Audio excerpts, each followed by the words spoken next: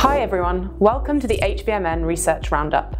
I'm your host, Dr. Brianna Stubbs. I love staying up to date with the latest scientific literature, and in our research roundup, we'll take a look at some of the most topical and interesting things that I found down the rabbit hole of the research world. I'll walk you through how the experiments were conducted, discuss the results and implications, and share my thoughts on the study and the subject as a whole. The broad field of nutrition and health is rife with myths, misconceptions, and frequently posed, yet seemingly fundamental questions that we intuitively feel that should have simple answers.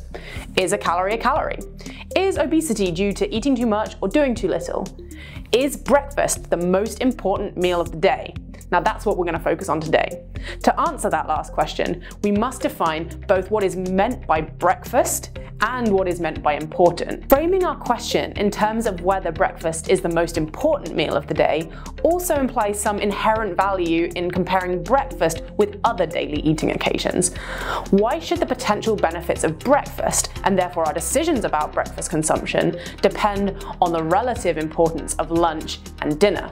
For example, breakfast consumption is unlikely to be more important for our general health than physical exercise or, say, not smoking, but that does not discount that breakfast may be sufficiently important to form part of a wider healthy lifestyle. In fact, markers of a healthy lifestyle are actually associated with frequent breakfast consumption, and this confounds interpretation of causal links between breakfast and good health. So that just means people who are healthier are more likely to eat breakfast, and you can't really separate the two. One issue contributing to the apparently conflicting findings in this area is that there is no universally accepted definition of breakfast. And let's think about it, why should there be? Without thinking about it too hard, it might at first seem logical simply to define breakfast as the first meal of the day. This is then consistent with the etymology, to break the fast. And this can kind of work for some as a general description of breakfast, but it is logically flawed and not overly helpful as a scientific definition. Consider an individual who breaks their fast shortly after waking by ingesting energy from carbohydrate, protein, and fat in the form of coffee, milk, and sugar, and then nothing else until the early afternoon when the same mix of macronutrients plus some alcohol are consumed, but this time in the form of spaghetti bolognese and a glass of red wine. Opinions may now be divided about whether this person had breakfast at all, and if so, whether it was the coffee and/or spaghetti in the wine. Can we count a cup of coffee as a meal? Was the spaghetti consumed in the fasted state when the person is post-absorbative? What if we switch up our thought experiment a little bit and we learn that this person actually woke up at midday? What counts as breakfast? One thing it's important to note is that many studies have verified that there is an association between omitting breakfast and obesity. And studies continue to emerge even today, despite that relationship having been confirmed by several meta-analyses. There can be little doubt, therefore, that individuals who more frequently consume breakfast tend to be leaner, and that this pattern hardly varies across a very diverse range of human populations. However, no matter how strong these correlations may be, they cannot be used to draw a causal inference and so cannot inform evidence-based recommendations either encouraging or discouraging breakfast for the purposes of weight control. Breakfast omission, or skipping breakfast, affects some components of energy balance much more than others. There's no evidence to suggest that breakfast consumption per se affects your resting metabolic rate, which I think is a concept we're all familiar with, or diet-induced thermogenesis, which means the energy that's required to actually break down your food. There is evidence that breakfast affects energy intake, and it's compelling for laboratory studies. And the majority of these studies show that energetic compensation occurs at the next meal, but that this is not sufficient to eliminate the deficit from morning fasting. In addition,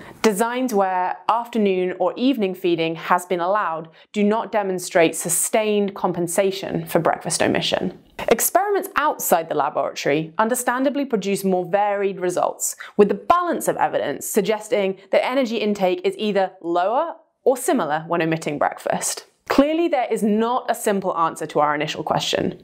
Breakfast may or may not be the most important meal of the day, but it is certainly an important meal to investigate further, and that's where we're going to jump into our paper for this week. The paper was published in the American Journal of Clinical Nutrition, and the title reads, "Restricting carbohydrates at breakfast is sufficient to reduce 24-hour exposure to postprandial hyperglycemia and improve glycemic variability." This paper was actually written by Professor Jonathan Little from the University of British Columbia, and in one of our previous research roundups, we discussed a paper he authored about the effects of ketone esters on inflammation. Now, diabetics typically experience a larger blood sugar spike following a breakfast conforming to the traditional nutritional guidelines. This is due to a combination of a more pronounced insulin resistance in the morning in these people with diabetes, and also because the typical healthy Western breakfast foods such as cereal, oatmeal, toast, and fruit juices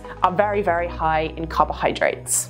Because of these things, breakfast is consistently a problem meal that leads to the largest blood sugar spikes for people with type 2 diabetes. This paper aimed to explore if eating a low-carb and high-fat semi-keto meal first thing in the morning could be a simple way to actually prevent this large spike in blood glucose and improve glycemic control throughout the day, which in the long run could reduce other complications of diabetes. Study participants with well-controlled type 2 diabetes completed 2 experimental feeding days.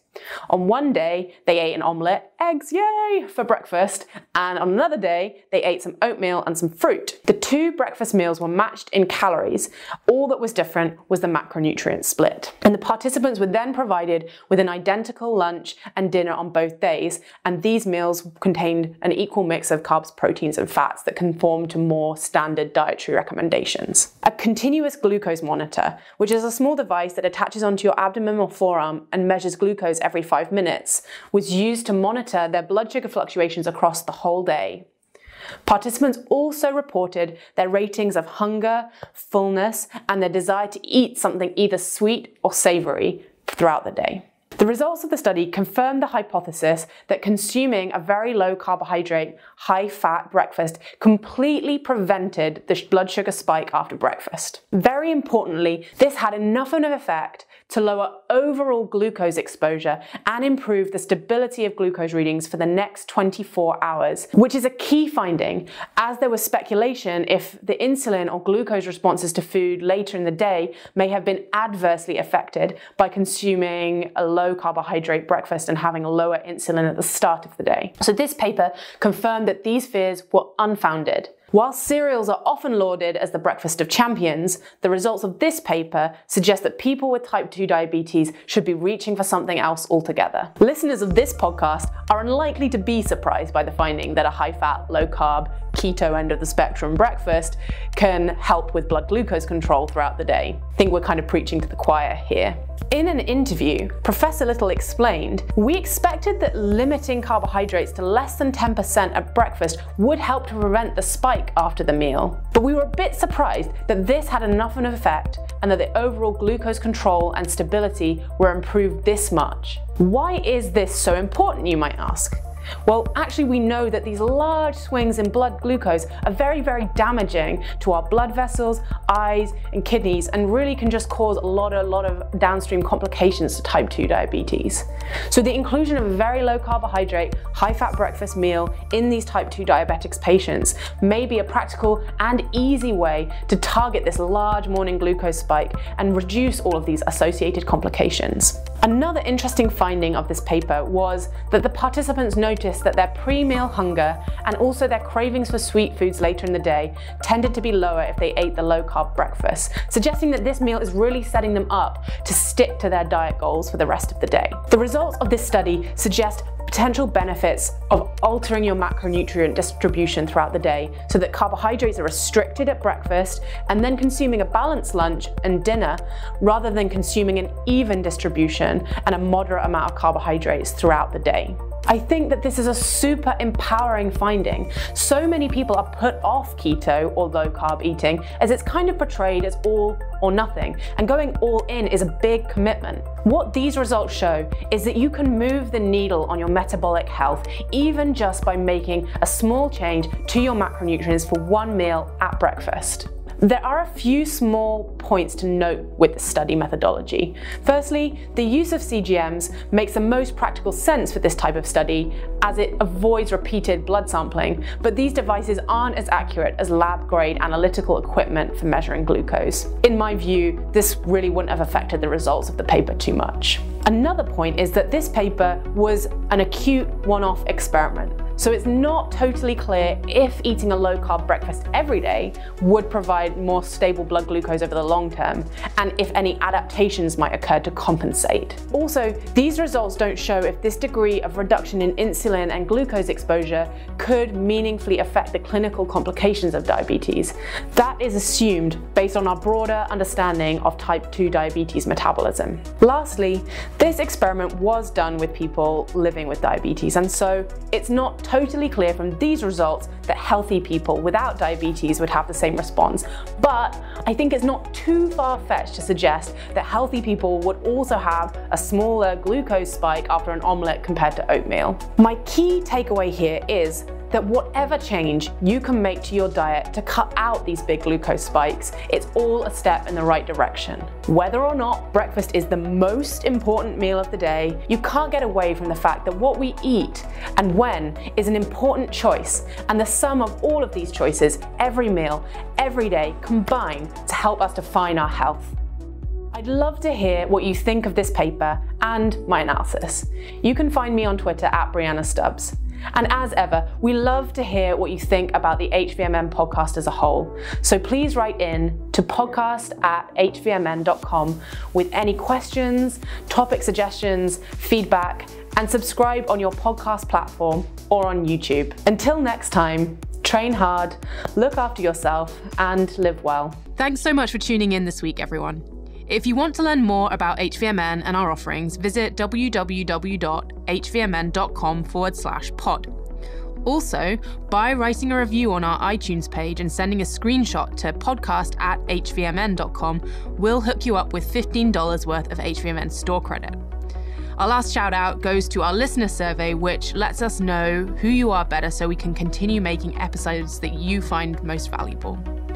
So visit go.hvmn.com/podcast survey.